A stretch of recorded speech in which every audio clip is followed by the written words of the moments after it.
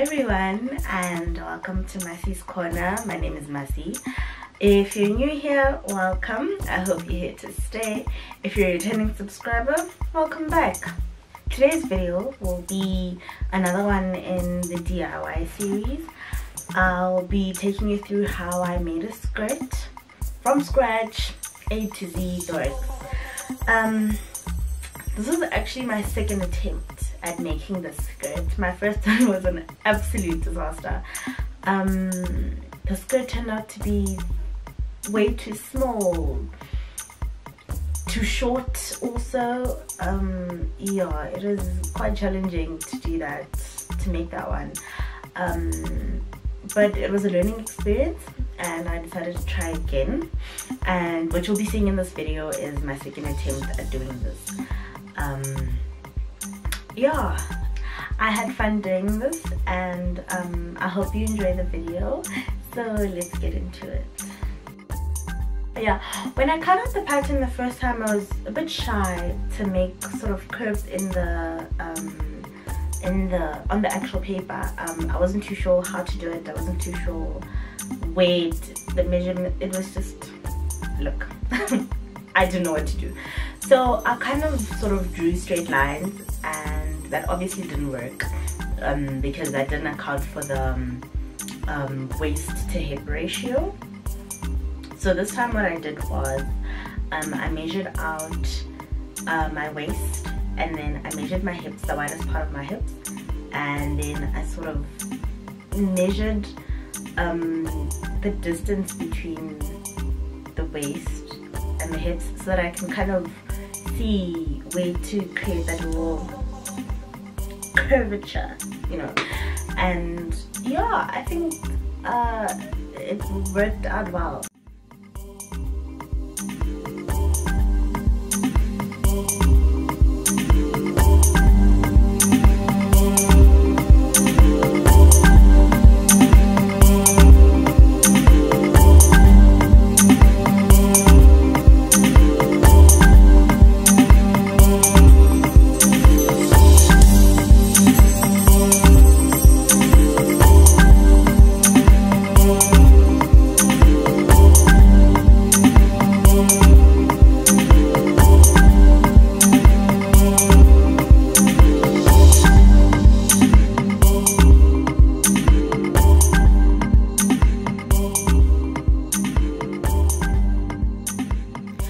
Okay, so over here we're cutting the fabric. One thing I'd say to note when cutting fabric is just to make sure that it's held tight, so that it doesn't bunch up and mess up with your cutting.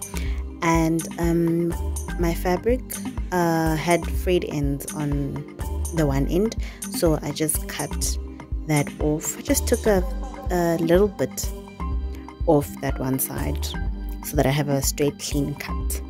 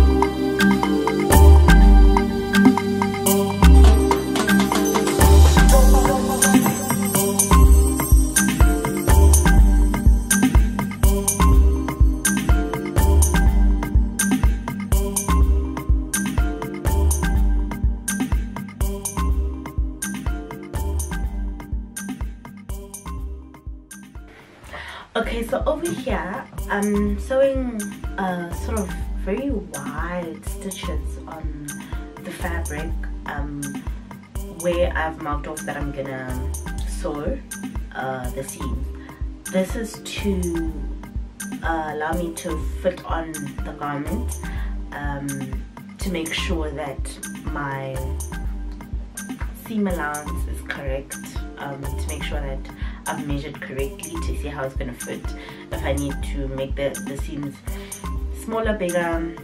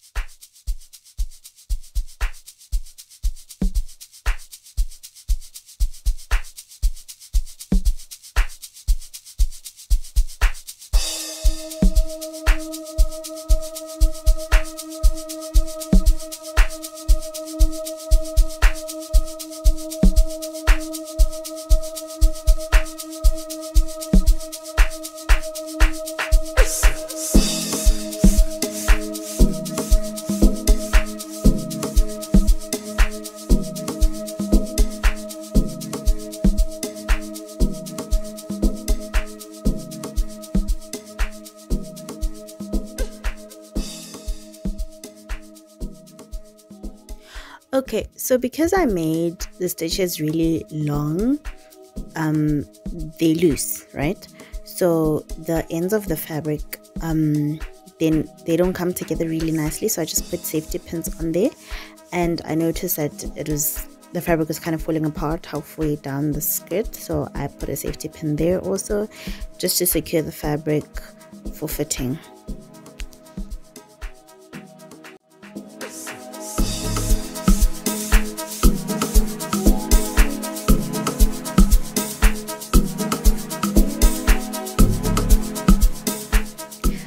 Okay, so here I'm just removing those hand stitches. It is pretty easy to do. I could do most of them by hand because they were pretty wide. Yeah, so that was quite easy.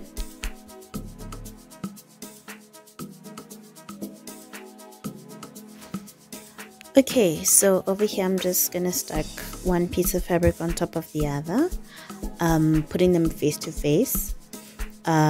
The aim is to pin them down and sort of mark out the seam allowance so that I know where to sew.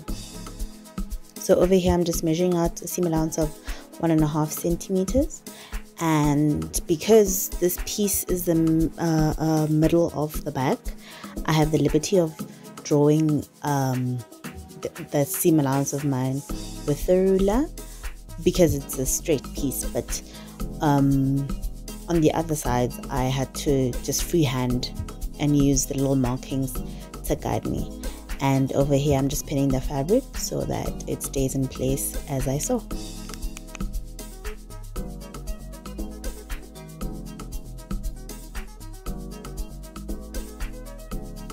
Okay, and now we are sewing down those two pieces together.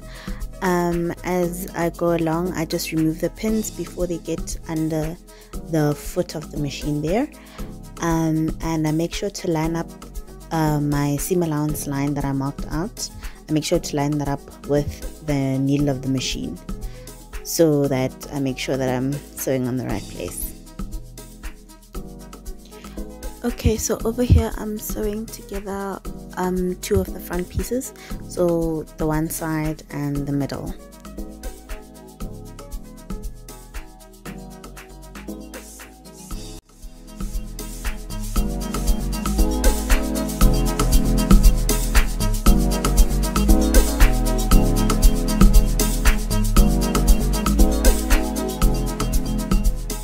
Okay, so as you can see there by the corner, the two pieces are sewn together, and now I'm just stacking the third piece on top of the middle piece of fabric and pinning that down, so getting ready to sew it together, and measuring out the seam allowance and drawing that down.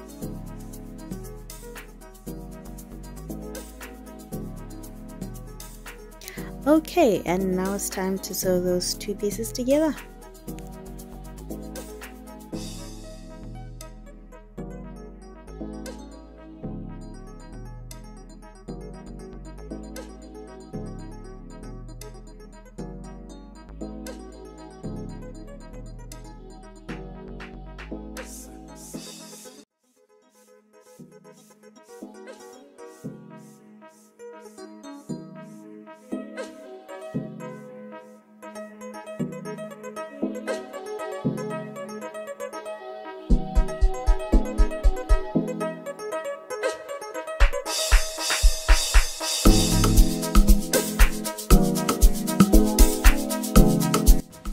I didn't film myself installing the zip because I was just winging it really.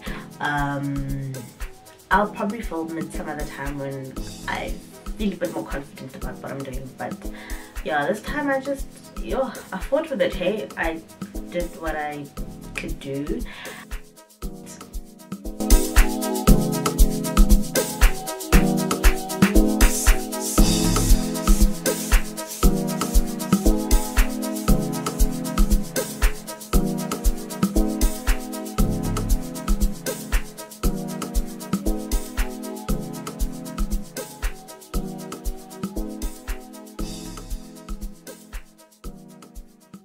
Okay, so what I'm doing over here is on the seams, I'm cutting down half of one of the two pieces of fabric so that we end up with a longer piece of fabric and a shorter one.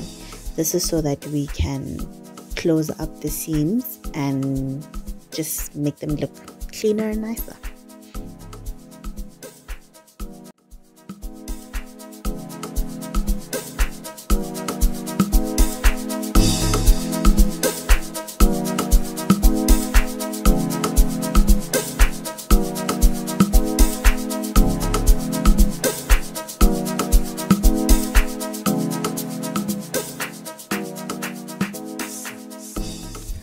Okay, so I've already pressed my seams to one side and the shorter pieces underneath like that. So I'm going to fold over the longer piece and then I'm going to press that down with an iron.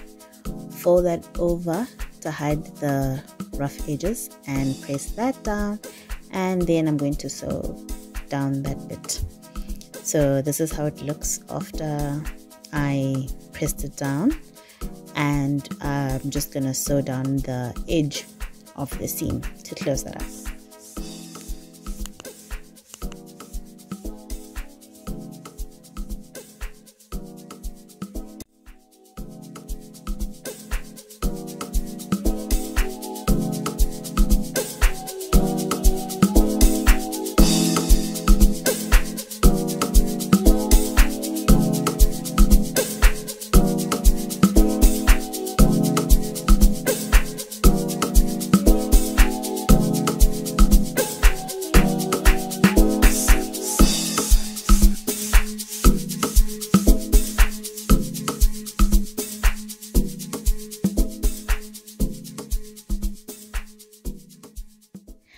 So after fitting on the skirt, I thought it was a little too long, so I opted to cut off a bit of the bottom. It was quite raggedy anyway. It was not straight, so I would have had to cut it anyway, yeah, to make that edge nice and straight. Okay, so to hem the edges of the skirt, the top and the bottom, I just folded it over twice and then I pinned it to keep it down so that it doesn't move or unfold during the sewing process. Okay, over here I'm sewing down the bottom of the skirt.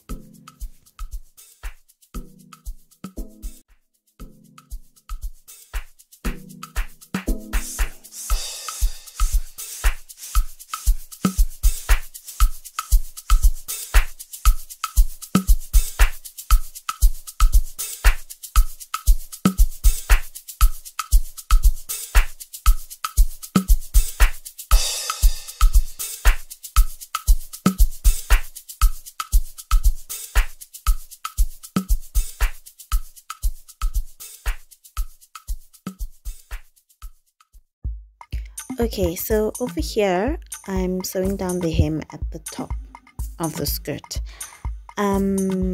With this part, I had to take care to lift the foot of the machine wherever the fabric was too thick. So if I was passing by those seams that I sewed earlier on, I have to lift it a little bit. Also, when I get to the zip, I have to lift it because when the fabric is too thick, it will not move, so the machine will keep sewing in one place. So I just had to take note of that.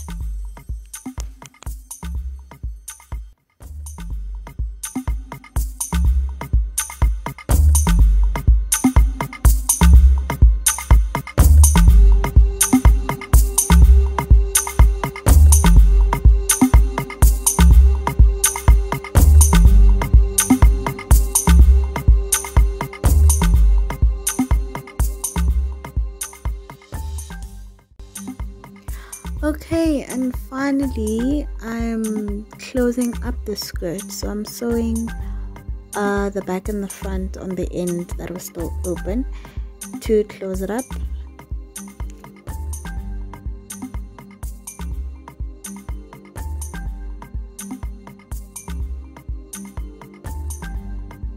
After sewing the skirt together, I did a last fitting and I made adjustments to the waist, so I just had to make it a little bit smaller, and I could do that on one side because my measurements showed that I had a bit more you know, space to do at the side, so I just took it in a little bit. I didn't document that, but that's what I did, so that it fits almost well.